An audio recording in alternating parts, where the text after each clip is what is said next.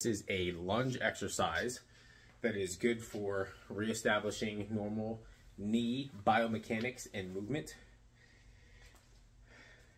Heels out, toes in.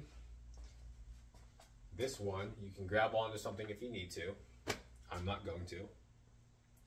You're going to stand on one foot.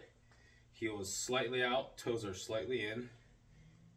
Now I'm putting more weight to the outside as if I'm trying to externally rotate my knee. So if I lift my foot up, that's the motion that I'm getting. Okay, let me back up so the camera gets that. The way I'm pushing with my leg right now, you can't see it because my foot's planted, but if I lift my foot up, that's what happens. But I'm contracting the same muscles to do that, except my foot's planted. So notice my knee slightly rotates out, right? I'm going to start with that. You don't need to see my foot to see my knee. But I'm going to start with that, and then I'm going to go up onto my knee, right? And then I'm going to squat down lightly and back up. I'll back up just a little bit so you can see.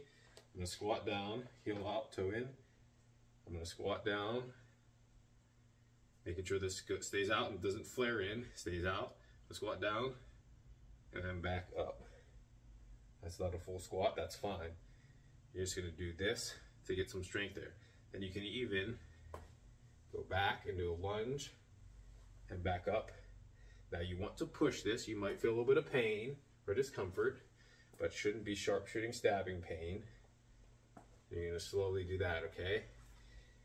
What is a quick cheat or a phase one, which means it's an easier exercise, is to hold on to something. So I have a wall right next to me that I can gently touch to help facilitate this exercise. So I'm gonna use my right leg because I'm closer to the wall, okay? So heel out, toe in. I'm gonna gently touch the wall to help me squat, making sure my knee stays out. And then I'm gonna squat back up. It's gonna help me get down even further with good form, and then back up. And if you have to, you can even use your other foot to help with the weight. So I'm on my tiptoe, very gently touching my back foot. I'm gonna squat down, then back up. And I'm using the weight from the other foot to help take some pressure off this knee.